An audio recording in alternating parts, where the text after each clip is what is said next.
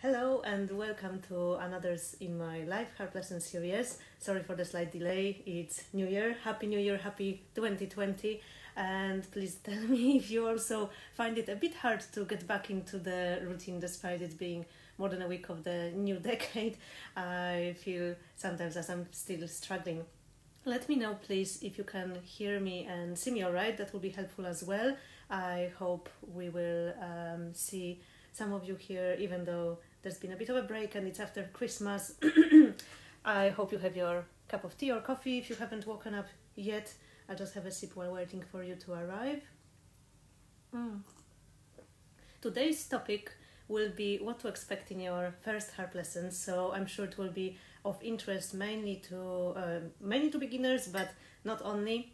I know that there are many people and many harpists out there who have taken harp lessons in the past, but for some reason they took a break, or some people who are learning to play on their own and would like to start lessons with a teacher. So I'll try to explain what to expect in a first meeting with your new teacher in a consultation or trial lesson, what's going to happen, and if there's anything to be afraid of. No, there's nothing to be worried about. It's mainly a chat, that first lesson, mainly a chance to get to know your teacher and for the teacher to get to know you and see what's the best way for them to help you. I can see someone has tuned in on Facebook. I hope you can hear me alright. Please let me know if you don't. And as always, please remind me to speak a bit more slowly if you can't hear me. I hope the volume is okay today, but if you can give me a bit of a feedback if you're watching live, then that would be most appreciated. Let me just check my notes. Oh, one more very important point for those of you who are here for the first time. My name is Zuzanna and I'm a harpist and harp teacher based in Edinburgh, Scotland. Quite important to introduce myself. Sometimes I forget it, which is why I have those notes reminding me to say what my name is. I see that some people are tuning in on Instagram. Please let me know if you can hear me alright. I hope everything is fine on Facebook as well. So we will start with that, with the topic, with the theme of today's lesson. So first harp lesson, well, regardless whether you're a beginner or whether you've played the harp before, you might feel a little bit nervous, and it's absolutely normal to feel nervous. I am quite a shy person myself, and I always find it a bit strange when meeting new people, and especially meeting someone with whom I would expect to have some kind of regular contact, and I find it quite important to just feel okay with that person. So that first lesson is just a chance for you to see how do you feel around your teacher and how do you feel being around with them, and are you happy to carry on meeting them quite regularly for the prolonged period of time. So your teacher might be nervous as well. Please keep that in mind. Even though they have seen many students, they are still curious who's that person on the other side, and the reason why they will be asking some questions is not to put you through some kind of an exam, but just to get you know a little bit better and being able to help you as best as they can. So most of the lesson will be probably just a chat, a relaxed chat. Even if you played the harp before, you don't have to be nervous and worry that you've forgotten everything, and if your teacher asks you to play, you will sound horrible. So there is definitely nothing to worry about then. You will probably play a bit in the lesson. Even if you're a complete beginner, you will probably still get to try the harp and play a bit, so that's definitely the pleasant part, nothing to be afraid of. What kind of what kind of questions your teacher might ask? I've prepared a little list here for you. You can download it for free from my website. The link is in the description of that live on Facebook, and you will be able to also find it on Instagram when you go to the link in the bio. And here I've prepared a list of questions which I would definitely ask any new students, and I think quite a few harp teachers would be asking that. But if you come for your first lesson, it's quite useful to have a little think about this. I hope you can see it on Instagram as well. I've prepared a little bit of space here, so you can even print that out and put down your answers, just so you remember all those things if you want to talk about something specific. So the first question I would normally ask to someone who comes for the lessons is, why do you want to start the lessons? Why do you want to play the harp? What was your motivation? Was it a performance that you were inspired by, or was it a recording that you heard and that you liked? Or was it always your dream but you couldn't find the time, or you couldn't afford it, or your parents told you that this is too cute of an instrument to play? So please put your answers in there and try to think a little bit more about this. It's fine if you can't really explain that reason. I find it definitely quite a complex question to answer, so it's absolutely fine to say that you just want to do it, and that's fine as well. The second question which your teacher might ask in that first lesson, and that they might ask you again later after some time, is what music would you like to play, because they would want to pick the pieces that you will find most interesting and rewarding to play. So while it might be quite hard to answer that if you haven't played the harp before, you can definitely spend some time looking at harp recordings on YouTube or listening to harp albums on Spotify. For beginners, I've compiled a small playlist which shows the three main types of... sorry, Instagram, the battery is running low. If this gets disconnected for some reason, just tune in on Facebook or go later to my page. So I've compiled a list of pieces of different genres, three different main type of genres of music that you may find out there: classical, traditional / folk, and modern / pop / jazz. So you can have a little listen if you want to have a little think about what are the differences about them, how do you like them. That playlist can be found in the part 3 of my ebook, Discover the Harp, and I will put the link to downloading that, to where you can download that. There are lots of useful things in that ebook. I was talking about this in the last live harp lesson 2 weeks ago, so you can also watch that to know in a bit more detail what's in there. Hello Eva, good to see you. Then the next question after what music you would like to play would be, have you got any previous musical experience? And it's absolutely fine if you don't. It's not a prerequisite for learning to play the harp. It's just for your teacher to know if you know anything at all about how the music is notated, if you have any experience of what the rhythm is like, because then they will just start from a slightly different level with you and they will not explain things that you might know already. So that's the only reason to ask that. So if you played any other instrument, they will want to know what instrument did you play, because if you played a recorder, for example, then you will be probably quite used to reading the music in the treble clef, which on the harp will be where the right hand mostly will be playing. And if you, for example, play the cello, then you would be reading the music in the bass clef, so you would be more familiar with the register, with the notes that the left hand would be playing. So that's the only reason, and they will certainly want to know if you studied the harp previously, what was your experience, did you learn on your own, did you study with teacher, what pieces did you play, and so on. That will always help them to know a little bit more about how to plan the future lessons. And then the last question, and the answer to the question might change as you learn more about the harp and as you learn to play, but your teacher would probably like to know, where do you see your harp playing and yourself with the harp in the future? What is your goal? What is your dream when it comes to the harp? Would you like to play with others? Would you like to play with other harpists or other instrumentalists? Would you only prefer to play at home? Is it mainly for your own pleasure or playing for your family? Or if you're thinking perhaps to go for some exams, it's absolutely not necessary, but some people like to have this kind of achievement where they are told, okay, you've passed this level, that's the level of your harp playing. So if you want to do that, then that's important for your teacher to know, so they can again plan how to progress and what kind of extra materials they should prepare for you. So these were the questions, and I've also prepared some space on today's PDF for you to put your own questions, because you definitely want to ask your teacher something as well. I saw a great article by harpist Anne Sullivan, who's got an amazing blog, Harp Mastery.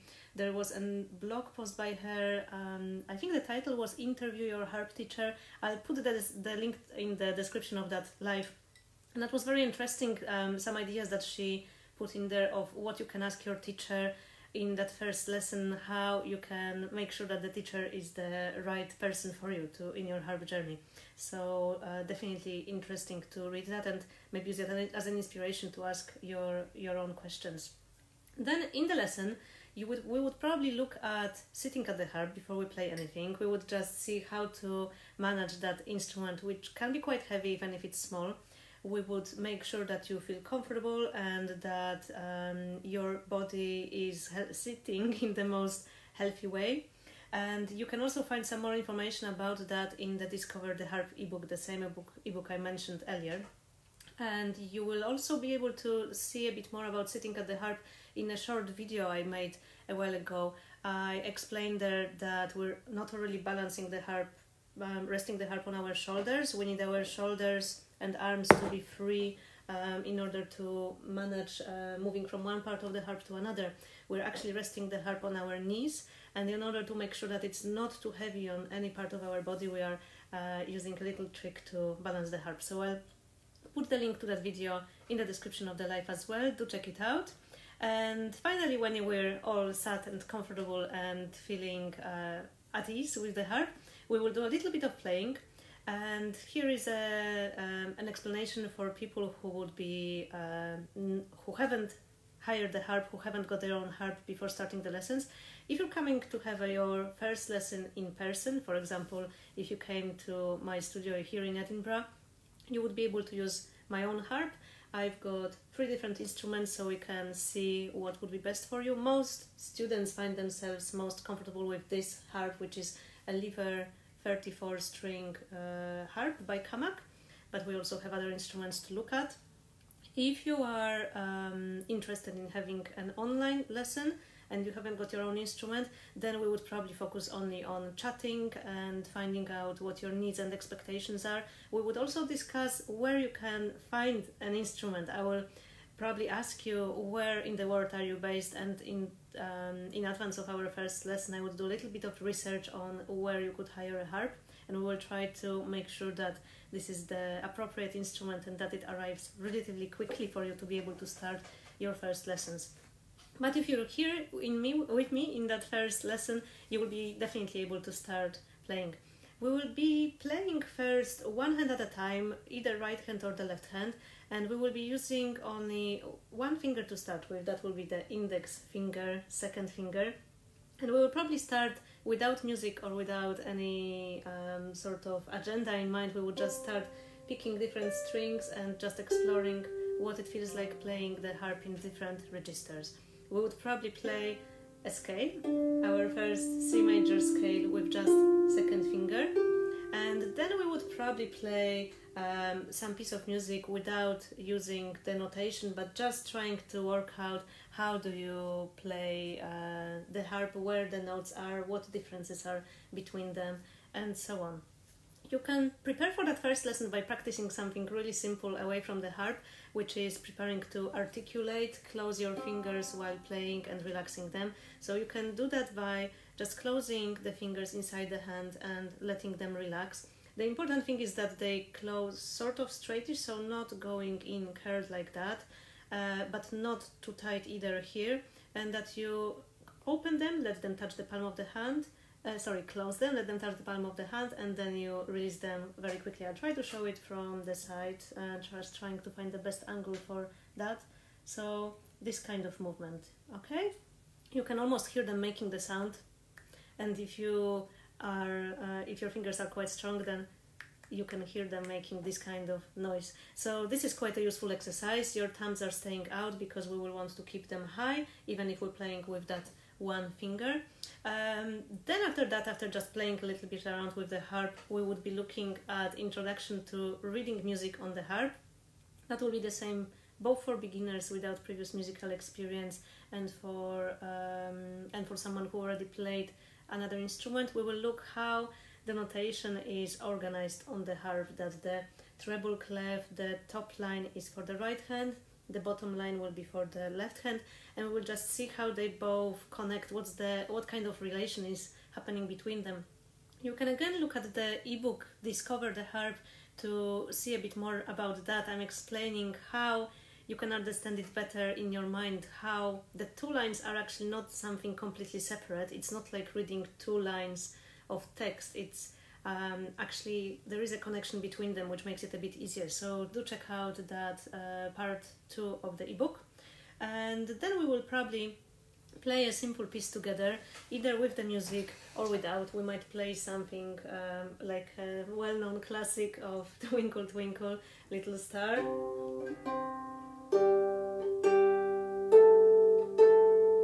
We might even perform a little duo with you playing the melody and me, your teacher, playing a bit of an accompaniment. And so on. So you can already have a lot of fun in that first lesson, and if there's more time we can even get to trying out some glissandi, which is something everyone loves on the harp. So plenty of things can happen in that first half an hour session. Please let me know if you have any questions. I'm just checking my notes to see if there's anything else that I forgot to say, and I have a feeling that there was something, so just let me have a look. No, I think it seems that I've said everything. So if there is anything else that you would like to know about that first lesson, if there's something you're wondering about how to, whether you need to bring your own harp, that's definitely something you don't need to do. As I said, most teachers will have the instrument that you can use during the lessons.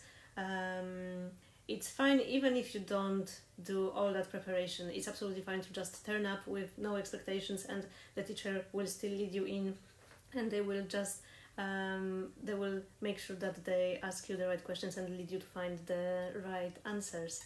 Hello Leonardo, and I'm glad that it all sounds good on Facebook. Okay, if you are interested in learning to play the harp course is now open. The bookings for the spring term of harp lessons with me is now open until next Friday, 17th of January. I've put the suggestions for some trial lessons for the next week. If you would like to have a consultation lesson and you're wondering if the harp course is right for you, you can now book a lesson with me through Facebook or through the link in the Instagram bio. I will also put that in the description on Facebook. You can also email me or send me a private message and ask me any questions that you would like to ask. And I will probably be able to tell how many places I've got left after today, because I'm still waiting for a reply for some continuing students who have provisionally booked their sessions for next term. But the sooner you book the better, because you will also need to make sure that you've got your own instrument, you've got the harp to practice on. If you want some more information about this, you can watch the episode from, I think, 3 weeks ago, where I was talking that you don't need to buy your own harp, that you can hire an instrument, and sharing a bit more advice how to do that. So you can definitely find some inspiration in there. And I think that's it for today. I will be seeing you next week, and do check out the page of the harp course if you're interested. Send me any questions if you've got them. Hope you have a nice weekend. Not first weekend of 2020, it's already second weekend. Time flies. Anyway, enjoy the rest of your Friday, and I'll see you next week. Bye!